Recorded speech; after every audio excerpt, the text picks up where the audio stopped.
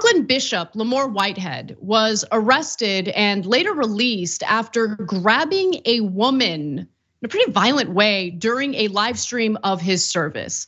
Let's watch the video and then I'll explain what happened. While they take pictures and they want to be on social media, take the pictures, take the pictures, take the pictures, take the pictures, take the pictures.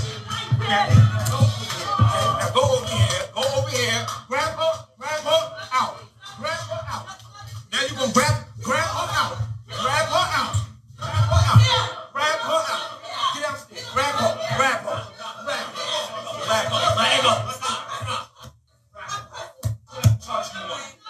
Press whatever charge you want. He says, press whatever charge you want. We'll see if she does pursue some civil litigation against him. But here's what allegedly happened behind the scenes. You can hear him saying, take the picture several times. It appears that he was offended by the fact that two women came into the service late and then, according to him, proceeded to take selfies, probably for social media. And he called them out. But what's really interesting is while he got arrested, the woman he grabbed viciously by the neck got arrested. She ended up facing charges. He alleges that he was let go after spending some time in a jail cell. He alleges that they never charged him with anything. Whitehead was preaching at the Leaders of Tomorrow International Ministries when two women interrupted his service, according to Mediaite. The bishop was speaking on stage when he appeared to refer to the women by saying, while they take pictures and want to be on social media. Now, police allege that the reason why the woman, her name is Tarsha Howard, was charged with trespassing and disrupting a religious service is because she approached him in an antagonizing manner. That is what the police are saying. Now, I don't know, it seemed like she was walking out of the church, and as she was walking away from him, he grabbed her by the neck. That is what I saw. That was my perspective. I could be wrong, but I am curious to hear what you think, Cenk. So I'm a little split on this. So the guy gets robbed at gunpoint earlier. We're gonna show you that video in a little bit. And so I get that he's jittery about people coming to his church, and that happened the same exact way, the live stream at the church, right? So he wants to protect his own, I get it, right? On the other hand, he kept saying, come take the picture, come take the picture. She starts walking up, and then he grabs her by the neck and pushes her. I don't know, it didn't seem that necessary. And it seemed like it was overreacting to the fact that probably people made fun of him for acting pretty, soft the last time. And I don't blame him, and I don't agree that he was soft. Gunman comes, they got a gun, they can kill you, right? But don't take it out on other people. I mean, I would never grab a woman by the neck and push her like that.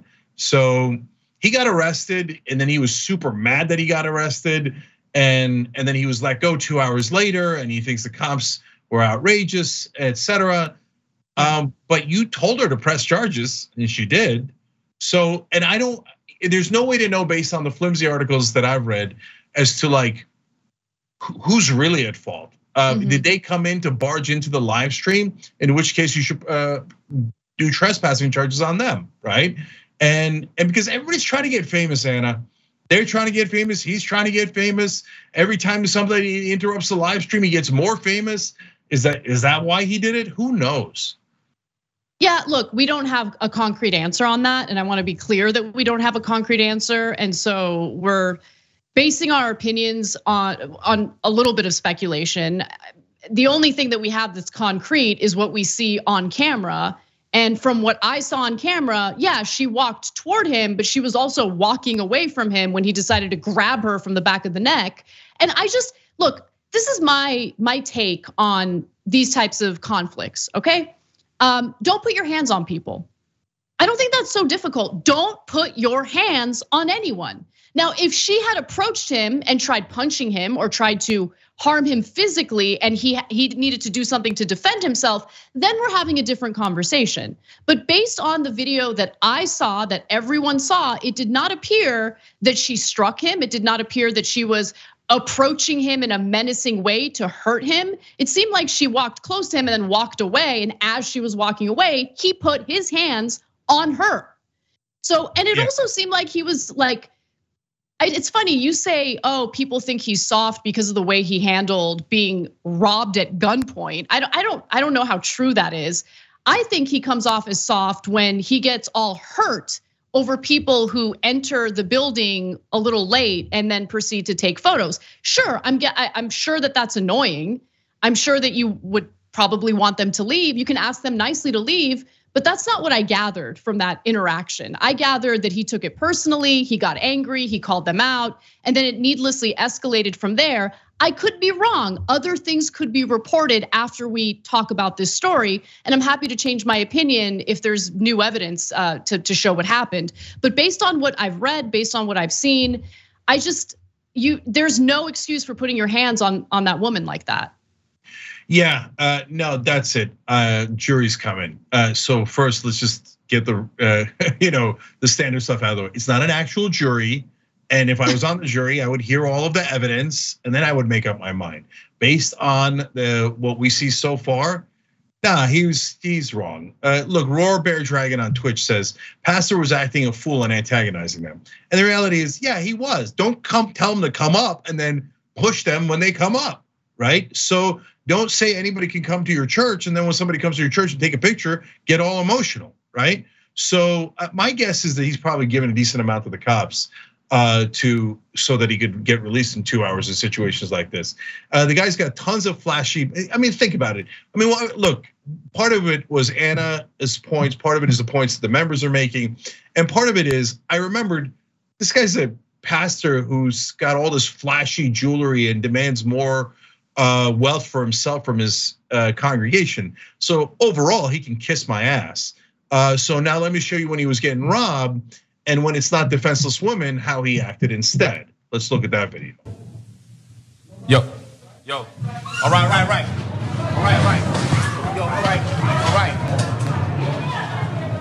Everybody stay still, nobody move.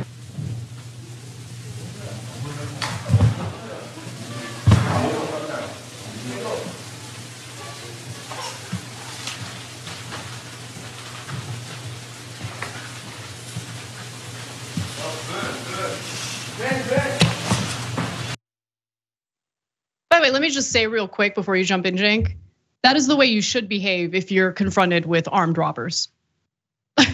Yes, but you shouldn't let it get into your head and then take it out on someone else, a woman, however many months later. So let it go. It wasn't your fault. They robbed you. They shouldn't have robbed you. And it doesn't matter that you had. I mean, the original reports was that they stole $1 million off of him because that's how much jewelry he had. He says it wasn't that much. Okay, call it 400,000. Okay, well, you're wearing that kind of jewelry around like a jackass, and you basically took it from your congregation who can't afford it. No congregation can afford that.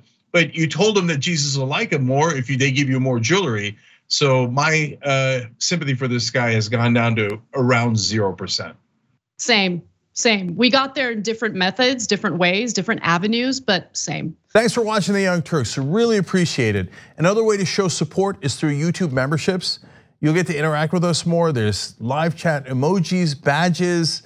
You've got emojis of me, Anna, John, JR. So those are super fun. But you also get playback of our exclusive member-only shows and specials right after they air.